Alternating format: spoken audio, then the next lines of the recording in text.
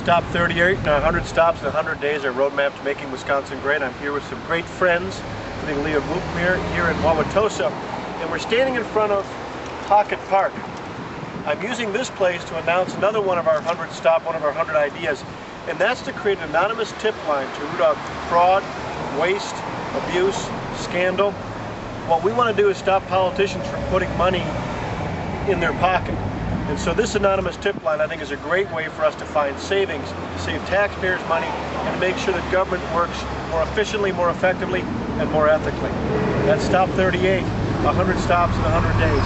Thanks, guys. I appreciate it. You're about to become permanent, eternal on the internet. Thank you.